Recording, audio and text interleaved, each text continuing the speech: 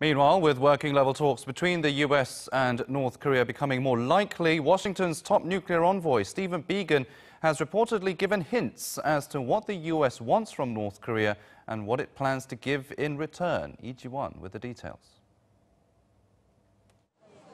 The U.S. is willing to discuss humanitarian relief and improving diplomatic ties with North Korea during their negotiations.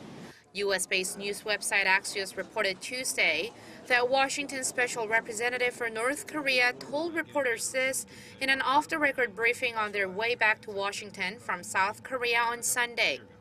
This is right after North Korean leader Kim Jong-un and U.S. President Donald Trump held a surprise meeting in the DMZ. Biegun reportedly said that Washington wanted a complete freeze of the North's weapons of mass destruction while the two sides are carrying out their negotiations. Along with that, the administration wanted an idea of an end state, and then within that, they would have a discussion of how to carry out North Korea's denuclearization. Biegun also said the U.S. is not ready to lift the sanctions against the regime, even if it freezes its weapons program. But he did say the U.S. could give Kim other concessions, such as humanitarian relief and improved diplomatic ties.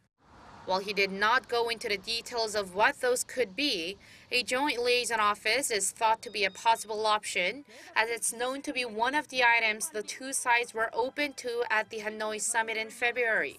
Biegun is also known to have said that he was open to some give and take along the way to North Korea's denuclearization, and that they want to take pieces off the board, hinting at a step-by-step implementation of their agreement.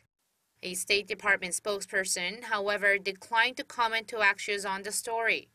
With the two sides holding working-level talks in the next 2 weeks or so, eyes are on whether this proposal will lead to a breakthrough in negotiations. Lee Ji-won, Arirang News.